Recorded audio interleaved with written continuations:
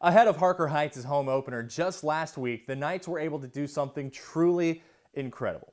After 12 months apart, inside the Knight locker room at UMHB, father and son were reunited. That emotional reunion turned quickly to an inspiring performance. They say it takes a village. People look out for you. So we're a military family, and that's a big deal for me. Because when he's gone, it's just us. We don't know anybody here. We don't have any family here right in Killeen. Chief Warrant Officer 2 Eric Moore is stationed on Fort Hood, but he's spent the past 12 months on a hardship tour in Korea. I thought I was coming home on September 30th, and that's when I first went to Korea. However, during COVID-19, a lot of movement stopped. It was a stop move throughout the whole military, so the decision for me to come home was really up in limbo all the way up until maybe late August, early September, because I didn't have a replacement. A brief trip home 6 months in, wiped out because of the pandemic. So when Moore boarded a plane from Korea to Seattle on September 30th, he hadn't told his 3 kids, including Eric II, a junior at Harker Heights High School. Deuce started getting suspicious, though, when he asked to go to his friend Juan's house, something his mom lets him do all the time. I asked to go to his house, and she said, no, we have something planned. And I was like, for the past 12 months, we've never had anything just planned.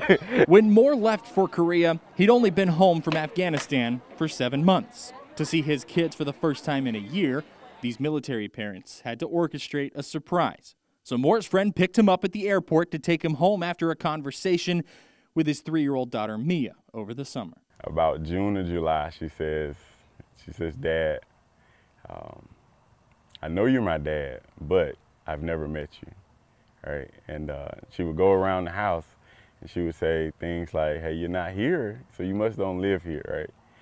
So when you come, I just want you to ring the doorbell. I can't see. And that is exactly what he did before heading to Deuce's game. Hey, before we hit the field, I got somebody special that wants to come talk to you guys real quick. And surprising his son before kickoff. Nice, let's go! I was speechless. I couldn't say anything. Like, nothing came out. So after the embrace, we talked about like the game, like he had never been gone. It was crazy. I'm trying to hold back the emotions, right?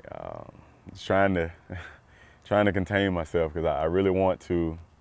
I want to live in the moment. After a summer of working out together from across the world, he always challenges me. He can be better. So he challenged me. He was like, I'm old, because I always make old jokes. He was like, I'm old, but I still do this better than you. I was like, okay, bet. So I went and did it with him, and you know, he beat me.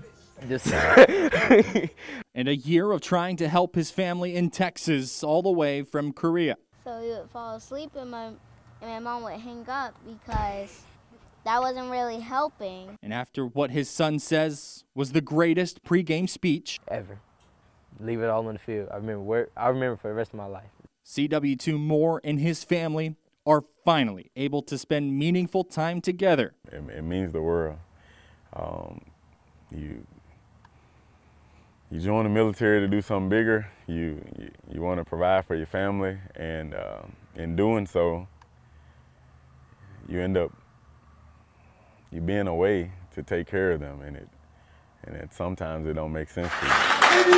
Sharing an embrace that makes it all make sense.